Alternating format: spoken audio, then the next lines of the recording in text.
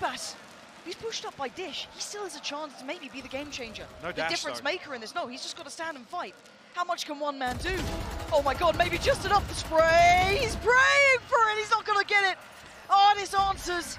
Another 4v4. Smoke in towards Sand, and they're going to try and burst towards this. Ult goes in. Going to keep him humbled. FNS holding them back here. Sand goes down. The trade comes out. The spike now left loose on the ground. It ain't out of the woods just yet. A 3v3.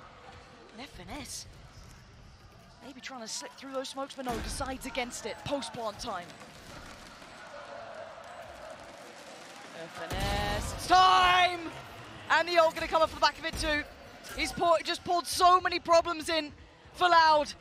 In a 2v3, they've got to put everything into this or it's done for. Cauanzin, he's trying so hard for his side. And the 1v1, FNS. Oh my god! Cauanzin, keeping hope alive for Loud. What a round! 12! There's no way we're here. There is no way we're here. What is that shot? Arvis slapped on top side, the aftershock. And then the headshot to seal the deal. You can see the frustration.